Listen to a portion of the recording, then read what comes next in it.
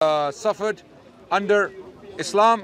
Yes. And the Muslims are arguing that Jews flourished under Islam. Yes. Okay, so flourished means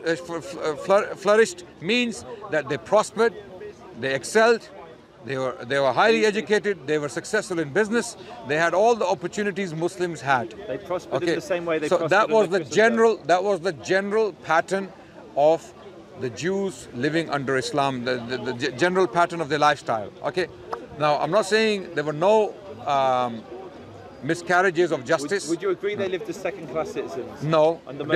Define second-class citizen. Not like Palestinians are living under Israel today. No, not like that. Okay, no, so absolutely not. Jews never lived under Islam like the Palestinians are living with Israelis today. And the hypocrisy of this man. Arabs in Israel pay the exact same tax as Jews in Israel. If you earn a lot, you pay a lot. If you earn a little, I didn't say Arabs. Jews I said Palestinians. Under the Khulafa pay the jizya until they're humbled.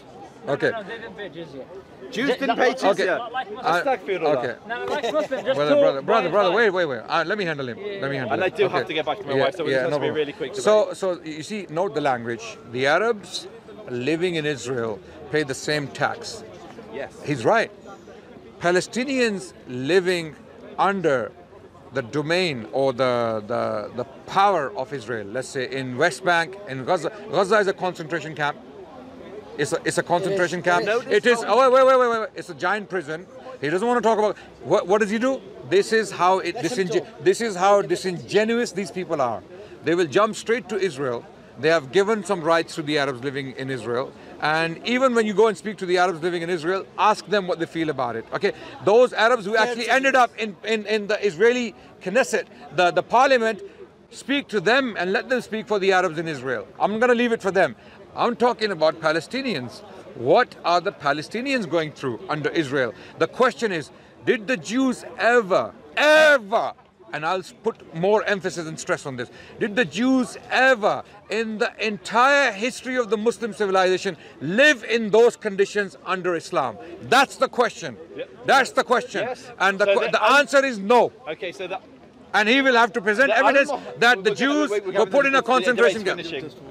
Yeah, we're going to hold on to it. Okay, very quick. You're going to say that these Muslims are unfair and they don't give me any mics and they're giving mics to the Muslim guy.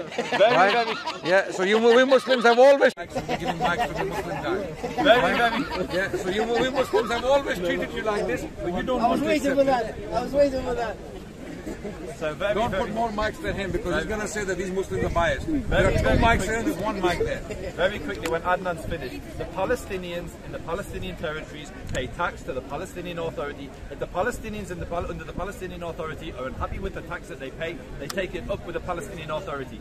The Jews living under the Palestinian Authority don't pay any tax because they were ethnically cleansed. But getting back to the subject, the jizya is imposed. Adnan, I didn't shout over you. Pay me the same respect.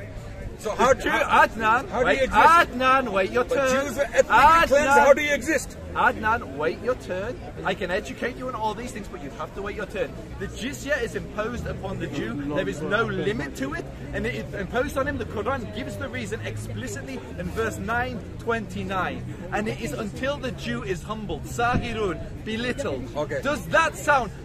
Listen to this, audience. If the Jew was truly equal, why does he not pay the same tax as the Muslim? And why does the Muslim not pay the tax until he is humble? Okay. Why is it only the Jew that you humble? I will quickly respond and I'll make a move because... I also have to get... So neither of us are running. We're going to have a proper debate. Yeah, we're going to have a proper debate on this. By the way, the purpose of this conversation is to lead up to a debate. We're going to have a debate and the topic of the debate will be Zionist Joseph will be arguing that Jews... Islamist Adnan. You're going to call me that, no problem. Let him finish. Yeah, let me finish, okay. I'm a Muslim. Muslim Adnan will argue with Zionist. Zionist. I have no problem with you being a Jew. I have a problem with this idea of Zionism. It's like, you know, ISIS is an ideology and they claim to be Muslim. We have a problem with that ideology. Okay, Zionism is an ideology It's not a religion. Judaism is a religion. I have no problem with Judaism. I have no problem. I mean, I don't agree with Judaism. I don't agree with Judaism. I wouldn't be a Jew myself because I don't agree with it, right? But I don't have a problem with the existence of the Jewish people. I believe the Jewish people have I believe the Jewish people have flourished, existed, coexisted in prosperity and happiness with the Muslims for the last 1,400 years until the State of Israel was created. That's a conversation we can have later on in that debate. So that the topic of the debate will be, Joseph will argue the Jewish people suffered under Islam, okay, and that was the norm. This is what he will be arguing. That was the norm. I will be arguing on the other hand that the Jewish people flourished under Islam and that was the norm. We're not going to be dealing with exceptions. We're going to be dealing with the norms. How did the people, okay, feel under Islam? So Joseph will present his evidence in this debate and so will I. Okay, we will have this debate online or offline, wherever appropriate. We'll discuss the details, right? The point is that Joseph has been very naughty recently on Twitter and elsewhere. He took a very short clip from a very long conversation between myself and himself, and he tried to make me look like an anti-Semite. Okay, and he failed miserably because what I did, I went, Twitter is an open platform, I went and I posted the full debate. And people could see what Joseph is trying to be naughty. Okay, so very naughty. So then Joseph realized, hold on a second, okay, he didn't expect me to come and comment and participate in that discussion. Then he said, Adnan, you are lying in this discussion. Those, yeah, you're right, he's right. He tagged me, actually, he tagged me. And that's how I found out. Okay, so Joseph challenged me on Twitter that you quoted these sources that don't exist. So what do? I take those quotes and I paste them on Twitter for him to see. What does he do? He tries to spin them, he goes around them, he's dancing around them, not admitting that you're right. Bahia bin Bakuda said exactly what you claimed he said. Then this other source, which I mispronounced, it is, I called it Petricepharon, but it was Cephropetron. Okay, so I got the name wrong. But I had the source right.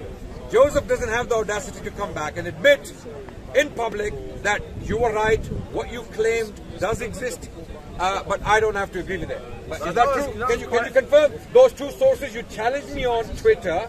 Okay, they do exist, and it's not your fault that you got the name wrong. But I can't be expected to take you on.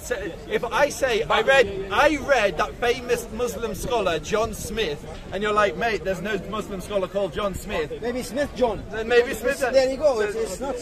So you got the name wrong. Muhammad Ali. So Adnan, it's not the Adnan show. I've got to get back to my wife. One question. Joseph. No. You spoke for about 50 minutes. Did Bahia bin Bakuda, a Jewish rabbi living in Cordoba in the 11th century, did he say that our living conditions are better than the Muslims? Did he say that? So Adnan, we will do this on the debate. You've spoken for a long time. I'm going to close it on this one I want this to be on Twitter. Adnan, Joseph, did Bahia bin Bakuda, a Jewish rabbi from the 11th century Cordoba, did he say that our living conditions are better than the Muslims? I'm going to read what you said.